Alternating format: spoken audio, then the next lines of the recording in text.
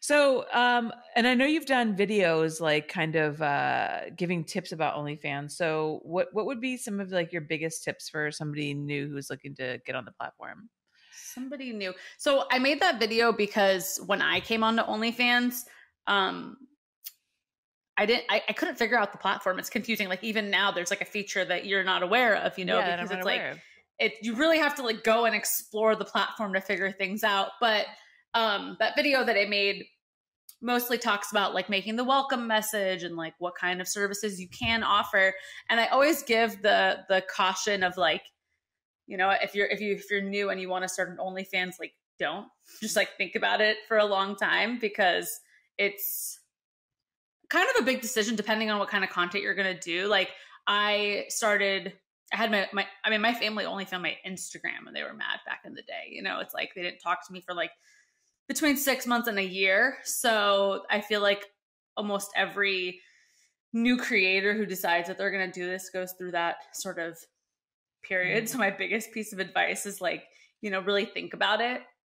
Think about like if you're okay with your family finding out, and like think about like why you want to do it. Like, do you think you want to do it just because you think it's easy money? Because it's really not. Like you only make money when you make new content. And so you constantly have to be making new content using your body. Is that something you're comfortable with? Is that something that you want to do? And in the beginning, I didn't really think about it that way. It just kind of evolved and progressed from, me taking a bikini photo on Instagram into me doing, like real porn type content with other performers.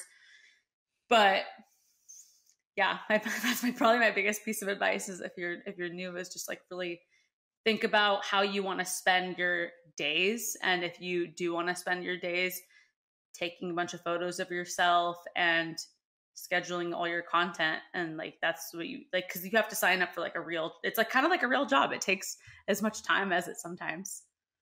Yeah, I think that's a big mistake that a lot of girls make, is that they think that, especially now, like in this OnlyFans gold rush that we're experiencing, that you can just jump on the platform and all of a sudden you're going to be making millions of dollars. And that's not true. The platform's super flooded. Mm-hmm. You have to have a pretty decent social media following, I would think, even then to push people there. And yeah, it's a lot of work. You got to interact with your fans. Almost all of my DMs are, I made an OnlyFans, but I have no subscribers. Can you please help me? Like, almost every single one of my messages. So,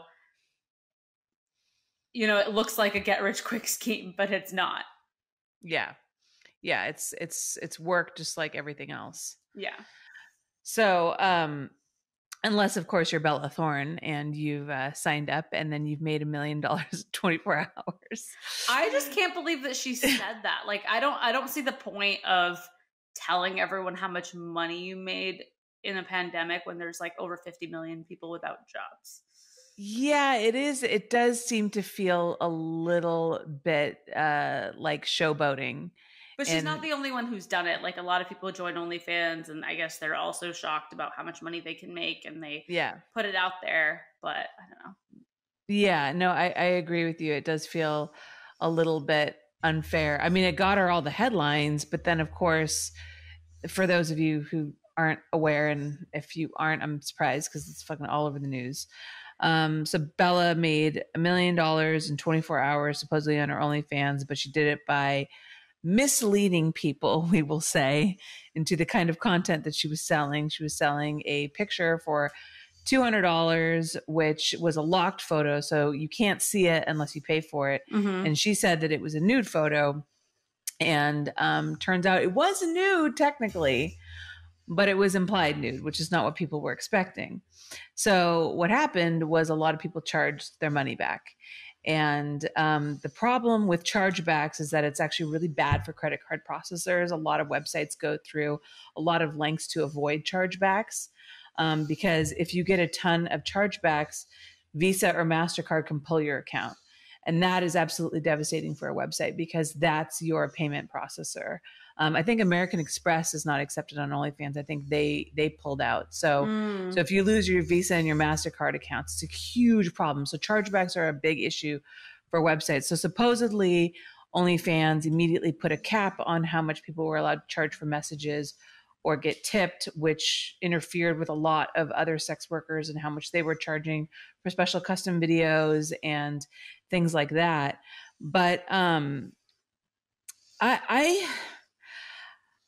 try not to, I try to like sit back and kind of wait for the information to come out rather than like jump to conclusions immediately. So I've just been kind of like watching what's happening. And supposedly OnlyFans is saying that this cap that they put on is temporary and it's not specifically due to Bella. Is that? I kind of wonder if they were like planning on doing this and then they kind of just did it at a bad time. Because I am a little bit surprised that there isn't a cap on there, because that is something that a lot of websites would do simply to avoid the chargeback issue. Yeah, any sort of issues. I mean, I got in trouble for speaking on it, but I spoke on it like before the stuff about this fake documentary came out and the stuff about her scamming came out. I just think that like it's obviously the platform is flooded with sex workers, but it's not a porn platform. It's like a platform for any influencer to sell privatized social media content to their fans. And so I kind of was commenting on the sort of territorialism that was going on about the platform, because I think the more people who have OnlyFans accounts, the better it is, because it just like a lot of the problems that I had with my private Snapchat website was like, is this a scam? Am I going to get like, what's going to be written on my credit card statement, you know? And so the more well-known a website becomes and the more trusted a website becomes, I think it could be better for every user on the platform. And I don't think that Bella Thorne having an OnlyFans takes away from me having an OnlyFans, because we're selling completely different products to completely different people, you know? Yeah. It's just, of course, when you're misrepresenting what you're selling. Yeah. And that's never okay. Never. That's never okay.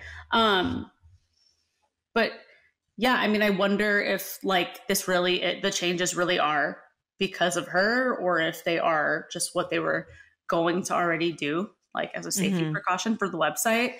But I mean, I'm still of the opinion that any big influencer who wants to join the platform should join the platform, and I welcome them. I just don't think that anyone should scam, obviously. And I think that people, just because I was in support of her joining, took it to mean that I was in support of her scamming, which I wasn't. And I commented that like days before all the other stuff came out. She could have joined and never said anything about a documentary. It wouldn't have mattered. You know, she didn't have to say all that. Right. Yeah, that was a little bit. And she could have also just like not said, she could have actually sent a nude photo, or just said, I'm not doing nude at all, and charged less for her photos, and not told everyone how much she makes, which just seems like tasteless. Yeah.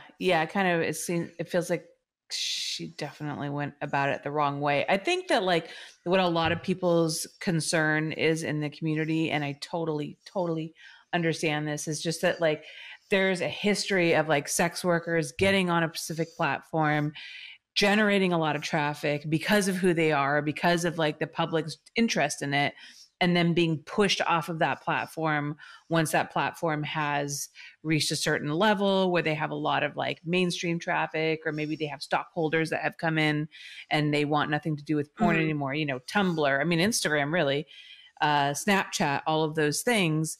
And I think that like in this pandemic, especially, OnlyFans has become this incredible resource for all of these sex workers to become independent and to be able to make their own money and finally feel like they have some financial freedom and they have hope for their career and their future, and they don't have to slave and they don't have to work for companies they don't want to work for anymore. So I think it felt like it was this amazing gift they've been given, and then it's been like snatched away, and that they might lose it like they've lost these other platforms. I mean, you talked about, you know, your Snapchat getting deleted like 10 times. And I'm not sure if that's going to happen, but I can totally understand everybody's trepidation with that. Yeah, I understand everyone's fear around that. I mean, I don't think Snapchat was never approving of porn being on their platform. No. It was all done low key, like, you know, breaking the rules sort of thing. I do get that, you know, I have the problem where I get deleted off or things removed from my Instagram all the time before back when I first started my Instagram page, I would get my page shut down multiple times a year. So I understand the concern there. I don't think that we're really ever going to be pushed off of OnlyFans, but I don't think that OnlyFans is going to promote itself as a sex worker platform, even if sex workers built it. Yeah, that's true. You know, you're right, actually, because when you think about it, if you look at the terms of service on Snapchat, I think it specifically says like no porn. It's completely illegal by their terms. Yeah. And then on OnlyFans, they have like a list of like what is okay to post. No peeing, no pooping. Yeah, but like I can't even type in the word choke. Like there are specific rules for things that you can do and cannot do. You know, you can't use the word diapers on there either. You can't use the word lactate, but diapers is weird. Mm-hmm. Yeah, diapers. Because people are like, oh, pedophilia. I guess so. Any words associated with a baby maybe are just like a no-go. Yeah.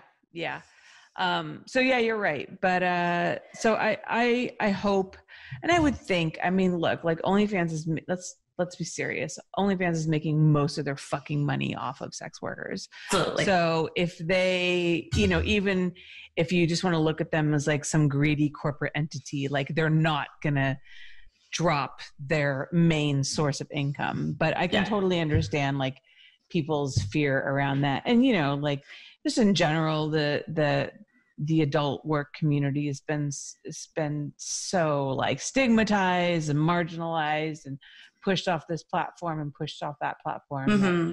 I can totally understand everyone's concerns around it. But you're right. I just don't ever want anyone to think like, oh, Holly Randall has an OnlyFans, therefore my OnlyFans will suffer. And because I feel like there's so much competition between girls and between women, and I don't want that narrative to be pushed. Thank you so much for watching. If you enjoyed the show, make sure that you subscribe so you don't miss a single episode, and go check out all the other videos. I film every single one of my podcasts. And if you want to listen to the audio version, I'm on iTunes and all the other podcast platforms. Visit hollyrandalunfiltered.com to find out more.